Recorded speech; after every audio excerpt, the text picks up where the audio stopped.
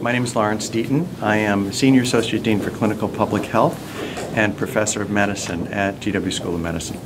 And what's your area of research? My area of research is broad. Public health, health policy, medical education, infectious disease, HIV, so I do a lot of different research.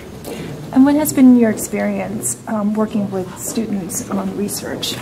Oh, it's wonderful to work with students on research. I mean, first, our students, and any student at GW, but in School of Medicine, I mean, these are people who are curious. They're here because they're fascinated with what they're doing.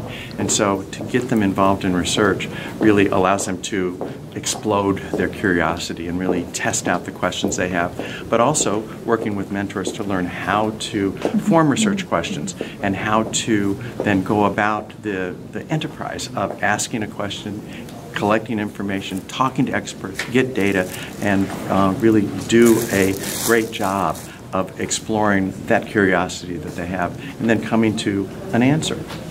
And what would you say to a student to encourage them to participate in research, to get them going? Oh, I think that my hope is that every student at the university in general, certainly our students at the School of Medicine, will come in with that curiosity and will really take advantage of what fascinating things they learn in their medical school and go after answering questions that they can't find the answers in the textbooks or in talking to their mentors or their teachers, and to really identify those areas that really float their boat and get them excited and learn how to ask the questions and then get to the answers that will maybe move them into the next phase of their career and to become the experts then 5 years, 10 years down the road. All right, thank you.